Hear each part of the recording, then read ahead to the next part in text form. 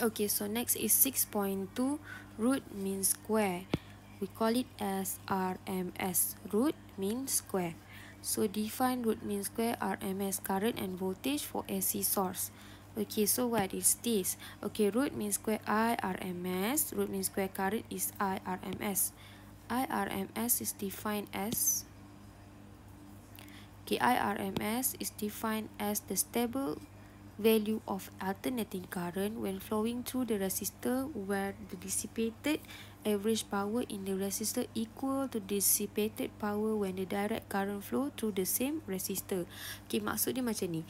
Kalau dalam DC, direct current, macam saya cakap tadi lah, you dah set up 3 ampere, dia akan keluar 3 ampere. Tapi kalau untuk alternating current, sebab graf kita current tu dia diolah oleh sinusoidal graph. Sinusoidal graph ni, graph dia tak stabil, I versus T ni. Okay, so mungkin pada masa I maximum, dia keluar current banyak berapa. Kalau I pada masa dekat sini, dia keluar current berbeza-beza. So dia tak ada yang paling means tak ada current yang steady. Macam untuk DC 3 ampere memang keluar 3 ampere. So apa yang dia perlu buat, jadi dia kena cari satu nilai yang paling stable dalam AC tu sebut, yang dia keluarkan banyak current tapi dia ada paling kita ada satu kiraan lah yang kita consider yang paling steady bagi AC. Kita panggil dia sebagai IRMS. Okay, so macam mana kita nak dapatkan nilai IRMS ni?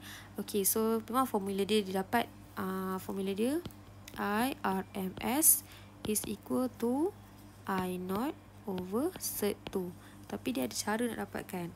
Okay, cara dia adalah you kena buat, okay, contoh dia adalah, kita baca daripada belakang, dia adalah square maksudnya, okay, ni basic graph. So I assume I equal to I0 sin omega t. So kita kena squarekan I tu dulu. So bila squarekan I, equation ni akan jadi I squared sin omega squared t. Okay, tapi graf dia berubah.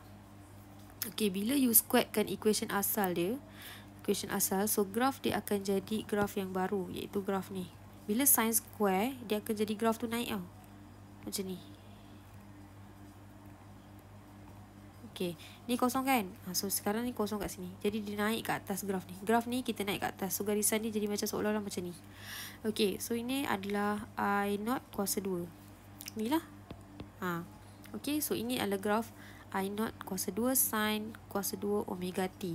Okay, so lepas tu kita buat min. Min means bahagi 2. Okay, you bahagi 2. Okay, bila bagi 2, kita naik kat kali hijau ni, dia akan jadi I0 kuasa 2 per 2. Sebab bahagi 2 kan, min kan bahagi average. Okay, lepas tu kita rootkan. Okay, rootkan, jadi IRMS akan keluar sama dengan I0 squared over 2. Okay, tapi kita kena rootkan dia, jadi kita kena square root maksudnya root lah, punca. Jadi dia akan jadi I0 over sert 2. So dapatlah nilai IRMS.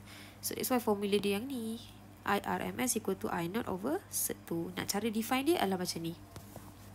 Okay, ni cara kita nak faham lah macam mana dapat formula tersebut. So kalau dia formula dia, yang ni lah, IRMS sama dengan I0 over sert 2. I0 tu adalah peak current, IRMS tu adalah IRMS lah. Okay, so unit dia adalah ampere. Okay, next untuk root mean square bagi voltage VRMS pun cerita yang sama, tapi graf dia adalah graf voltage, and then formula dia adalah sama, cuma you tukar je nilai V jadi I lah. Nilai I jadi V. VRMS is equal to V0 over sert 2. Okay, peak voltage divided by sert 2. So unit dia adalah volt. Okay, so nanti you akan belajar cara nak kira dalam ni lah, dalam tutorial.